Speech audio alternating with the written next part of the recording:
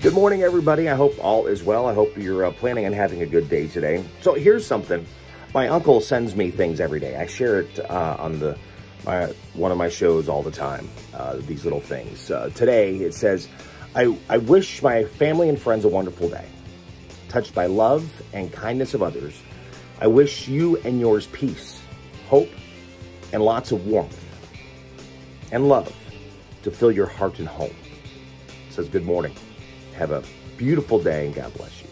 It's little things like that I receive every day. And, you know, there's a lot of great pieces that I receive, a lot of great things that come in my head, just kind of like the words I've been sharing with you that have really kind of said, oh, hey, hello, wait a minute. You know, like quieted when you're needing to find that quiet and that calm, or, you know, because you're feeling twisted and contorted with was that rent, something like that. Can't remember the word, but lots of things that we're dealing with. And sometimes we're feeling that way because things are happening in our lives and we're not sure how to deal with it. We almost feel stuck. It could be at work, it could be with friends, whatever that is. But there's little things that we can do, because sometimes we know what we need to do, but we're not really sure, and we don't have the faith or the ability to do what it is that we need to do, with the belief in ourselves, the confidence.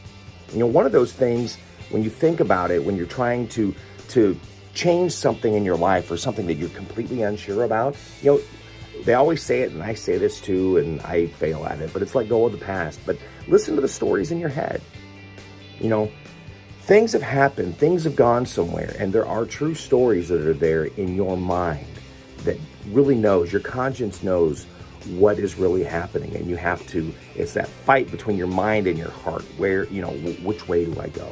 You know, change your perspective a little bit. It's kind of like step back and really look, you know, make that list. They always say the pros and cons. What are the pros? What are the cons? And which ones outweigh the other? Heard that for years. And many times, I know when we do it, the cons outweigh the pros so much, but then we don't want to admit it. We don't want to deal with that. We just kind of keep pushing forward. Another idea is, when you see those things, do some small changes. So instead of always stepping up, maybe you're the one in whatever it is that you're doing. You have to always step up. I know what that's like. But maybe stop doing it. Let them finally step up. You know, someone who's doing their job, they're needing to do their job, and you keep stepping up and say, hey, why is this not getting done? I mean, unless it's something it really needs to, which is kind of what I deal with, because we have timelines, and if it's not done, then it's not on the air, and we get in trouble, you know, because we have schedules, we have plans. But there are certain things that you can step back and go, you know what? I'm going to let you fail. I'm going to let you do what it is, whatever it is that you're doing or not doing. You know, kind of put it on them a little bit. So small changes for you, that's going to help you, give you more confidence and more control of your life, more control of your emotions, more control of your thoughts. You know, explore your purpose. You know, what it is that you really are, who you are, what you want to be, who you want to be. You know, what it is that really helps you grow. What is that really gives you the support that you need, that makes you be the best person that you can be. And with that, you'll start believing in yourself, which is so important. I fail at that all the time. I have lack of confidence in myself. Do not believe in me. I might be able to do it, and I might get it done, and I might impress people, but in my brain, yeah, it's a no-go. It just doesn't happen. You know, practice being hopeful. You know, be hopeful of good things, of things that can happen or change in your life. You know, there is hope. There are things out there. You deserve the best. You deserve to get the best, to receive the best, to be the best that you can be.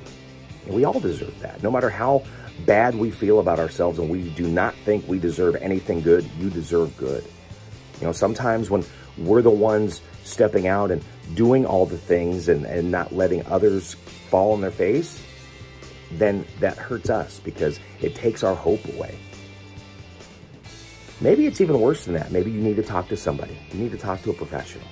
That's very true. I have friends that's what they had to end up doing, and they had to go talk to a counselor or a therapist. But there are so many things that we can do to just make those little changes in our lives to make things better for us. You know, you always hear the serenity prayer, especially if you have anyone that's in any kind of, you know, AA or NA or things like that. You know, God grant me the serenity to accept the things I cannot change, courage to change the things I can, and wisdom to know the difference. And that's a lot of it right there. It's the wisdom to know the difference. What are you able to change and what are you not able to change? And if you're not able to change it, you just need to accept it is what it is. You're not going to be able to change it. You're not going to be able to change them. You're not going to be able to change things around you if it's completely out of your control. And that's when you have to just have that acceptance of, you know what?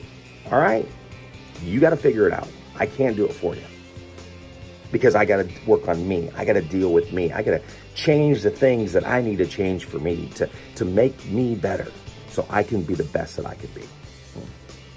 Wisdom. Are we stuck today? Are you stuck today? I have days that I feel like it. And I've been, my entire life, I know I've fell into situations like that. And I fail on that wisdom, and I fail on not knowing how to get out. But you're going to make it today. You're going to do it today. And you are going to be the best that you can be.